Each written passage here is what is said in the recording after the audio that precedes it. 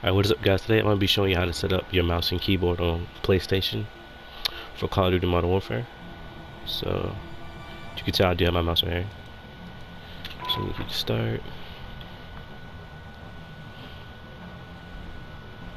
Sorry if my PlayStation is loud in the back.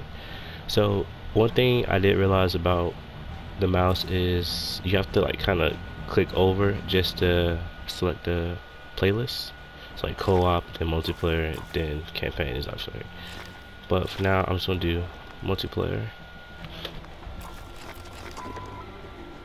Alright, so once you get here, you wanna go straight down to options right here. And go over to general. And your in-game controller switches over to keyboard and mouse. So you will have to use your controller for some stuff, not all. But yeah, switch this over to keyboard and mouse. Then we're gonna go over to keyboard and mouse, and we're gonna go down to mouse smoothing. Enable this. So like just click on the arrow. And your sensitivity, this is for your menu, like for when you're like just clicking around in the menu. This is for like your actual aim. So mine is at 510. And you can't go advanced and all that stuff right here. I'm gonna collapse this. Your ADS, you can go advanced with this as well.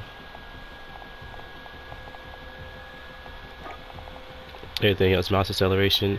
This is basically how fast the cursor moves. So like if I move it a little bit to the left, that's how fast. Let's try to increase it some. So try to get it better. So this is me barely moving it. So let me increase this and move it about that same pace. I don't know if you guys see the difference. You can try that for yourself and you'll probably understand. So this is pretty much all you do. Then you got all these tabs up here. You can go to your keybinds, change some stuff here. Here's all your keybinds you can switch to. Your movement. Basically you get to learn how to use all your keys and stuff. Like I said, you can go to advanced and all that stuff and do more. Audio, pretty much everything here.